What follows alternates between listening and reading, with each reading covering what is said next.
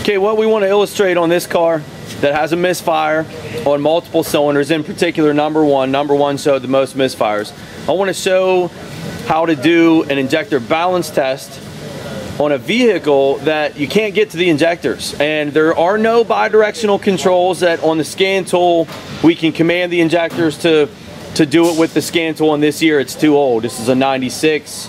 They didn't start that till later, so I can't use the scan tool to do a balance test. I need to use a timer tool, and that timer tool that we're going to use, it's just a Matco version, and you can see on the tool that we have different pulse settings. We have a 3.5 millisecond, 10 millisecond, 1 pulse, and a continuous mode, and we'll probably do on this one, we'll do like a 10 pulse setting. We want to make sure we do the same one for each one.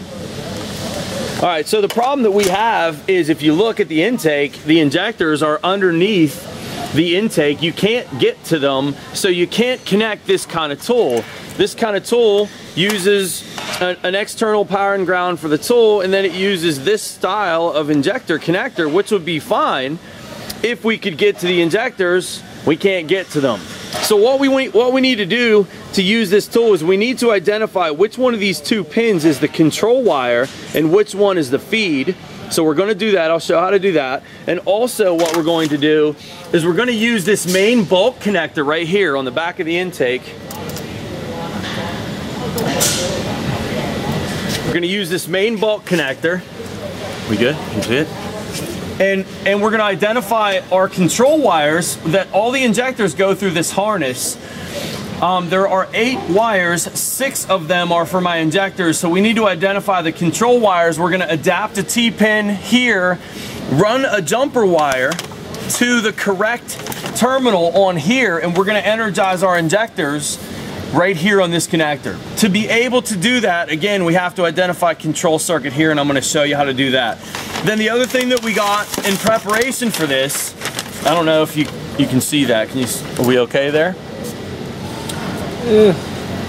You don't need to be all the way in it, but what we've done is we've identified our orange wires are our feeds, and our separate colored wires are pink, our green, our yellow with a stripe, our solid yellow, our orange with a stripe, another yellow, are our control wires. And we'll look at the actual colors here and we'll compare it to the colors here, and we'll know which one our injector control wires are. So that's what we're doing. First thing we want to do, we want to identify the circuitry on this. So what we've done, I've connected the timer tool. This wire is going to the back of the alternator for power. This wire is going to ground on the block. Got my test light connected to ground, okay? And on the tool, what we should have is a steady feed on one of these 2 wires. Touch the wire to the left, the light lights, the wire to the right, it's not lit. That's going to be my control wire, the one to the right. Remember that. I'm going to double check that. Take your test light, go to battery positive. Can you put me on battery positive over there?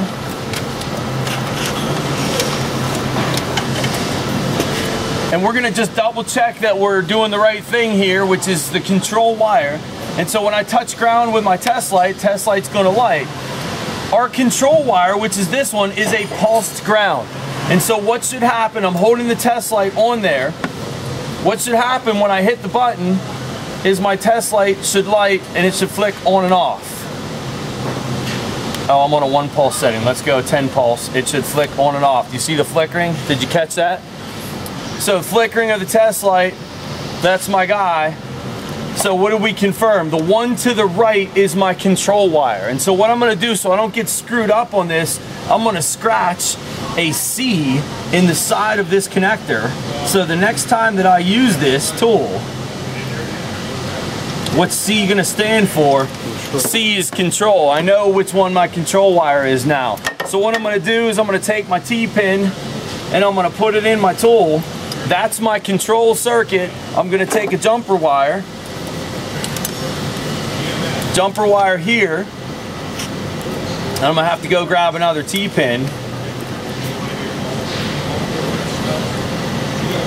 Take our jumper wire, and what we're going to do is individually, making sure this doesn't touch ground too. we're going to individually take our jumper wire, which is now our control for our timer tool. Watch, I'll show you one more time with the test light. Test light to here, touch the button on the timer tool. What do you see? It's pulsing. So I'm going to take this, again, one more time, checking the circuit, making sure. This is absolutely the control of my timer tool now. This vehicle, the injectors are powered with the key on. All I need to do is turn the key on. We're going to use existing injector power, and we're just going to be the computer and ground each injector circuit using this and a T-pin on this main harness connector for the injectors. Okay? Identified by our wiring diagram. That's a little T-pin. So give me, starting on that list over there, Bob, what do you got for a control wire color? Starting with, let's do injector number 1. Black wire. Injector black. 1 is solid black. All right, so we filming still? So solid black wire on this connector. I got a solid black wire up top. Let's make sure I don't have two of the same color because that's gonna mess us up. Nope, only one solid black wire on this connector, then I feel pretty confident. We're gonna go after this top wire. Connect my tool up to that. I have a T-pin in this connector right there. And I am connected to my timer tool. And what we need is the key on now on the vehicle to supply power to that injector. That's my number 1 injector. And we are totally not ready yet. The reason we're not ready, we don't have a fuel pressure gauge connected to the vehicle. What are we watching for if we don't have a fuel pressure gauge, right? We're not watching anything. Just pause it. All right, so now we have our fuel pressure gauge connected. Now we can actually make this test work. And what we're looking at is rest pressure right now on the fuel system. And we're gonna fire the injectors, each of them the same time frame. We've chosen 10 pulses or 10 millisecond to look for a pressure drop in each injector to be the same. And what I've chosen to use instead of cycling the key, there's a fuel pump test connector GM uses, and I have direct battery voltage. I'm just gonna jump voltage to that, and you're gonna see fuel pressure gauge as I jump that little arcing there is the fuel pump turning on. You see the pressure gauge moving when I do it. And so that'll give me my rest pressure for each one. And hard to see that number. It looks like about 43 pounds of pressure is my rest pressure on that. And we're gonna use that as a starting point. We're already connected to the number 1 with my timer tool over here. I'm gonna hit the button on this. We're gonna watch the gauge. So we're at 43 and holding, hit the button. Injector is pulsing. And that dropped down to 35, 37. So remember those numbers. 43 starting, 37 on the drop. Okay?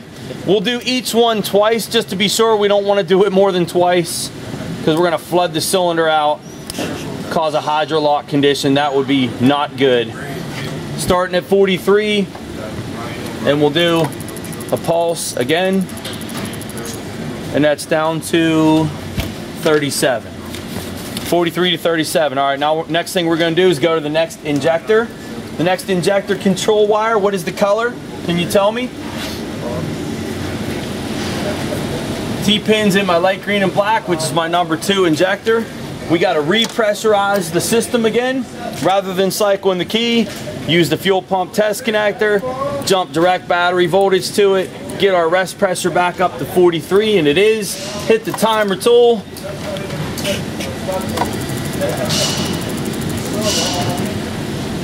$43 to $37. Okay?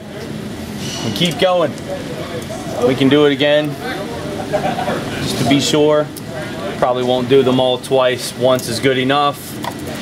43, 37.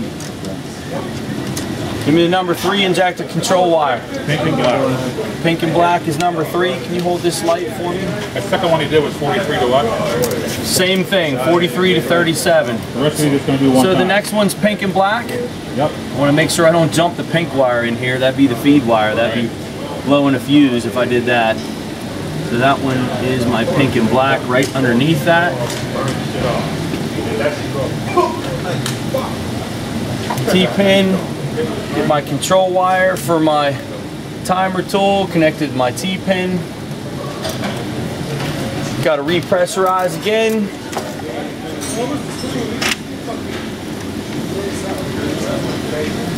$43. You don't need that. $37.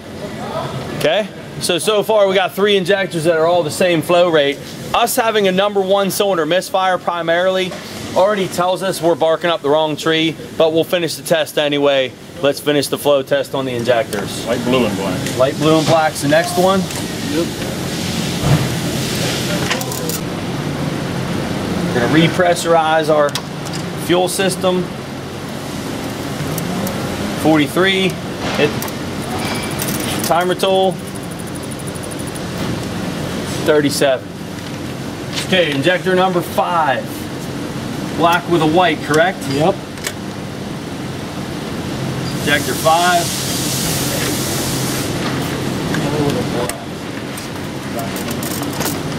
How we doing, Clint? Good. Repressurized fuel system. 43.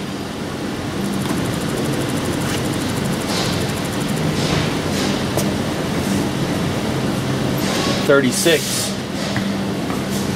One more time. 43.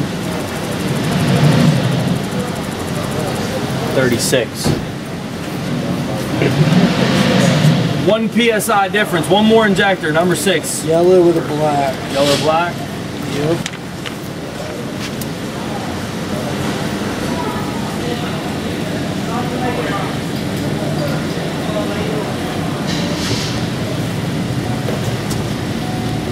Repressurize.